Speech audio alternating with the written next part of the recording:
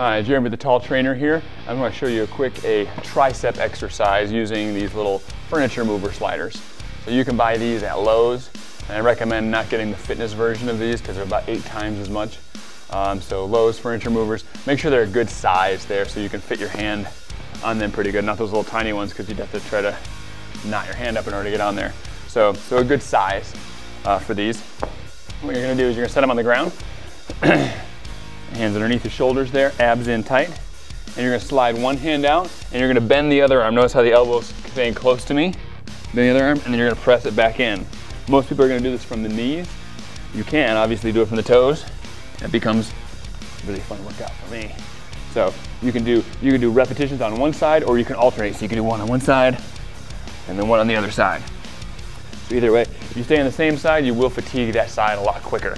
So you get that muscle burn a lot faster.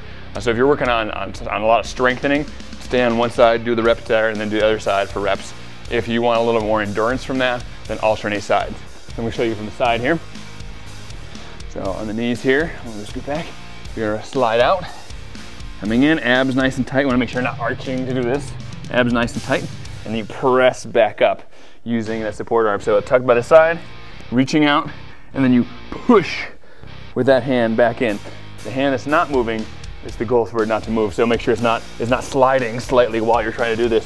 Keep that thing locked in underneath you. A lot of your body weight over it, not shifted back here. If your butt's up in the air and you're doing this, you're not gonna get the work. So make sure you're shifted forward really well. And the toes looks like this. Do a couple reps there.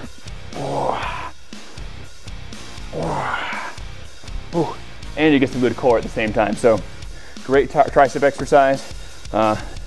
I say, don't try this at home if you're not sure about these kind of exercises. Make sure you get with a professional to work on technique before you get into this, but it's a great one for those muscles on the back of the arm. This is Jeremy Biernet saying have fun, be safe.